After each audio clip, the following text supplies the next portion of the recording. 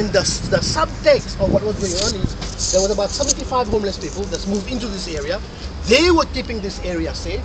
Kids from the block started to play on the street because they were here.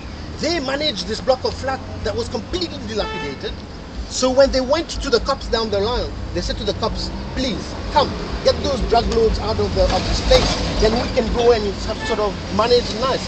The cop says, no, you got guns, take your guns and go and shoot them.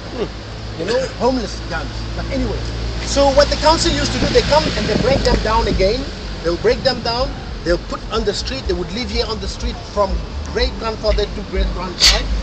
And then they would slowly start to move back again, and the same thing will happen, they can break them down. Now, for me, the one thing that is very apparent here is that we're not thinking that what we're doing in action is perpetuating and making sure that this notion of a violence that is rooted in the past is being kept alive, you know? So our action doesn't have, their action didn't have any desire to actually be critical about what they're doing. But again, yet today you'll see all these adults still, all the homeless has been chased away, and that there was a potential for a nice program. You know, we went and we approached the council and says, look, we know these people personally. We could be this agent that worked between them and you to develop something. We never ever heard a response back.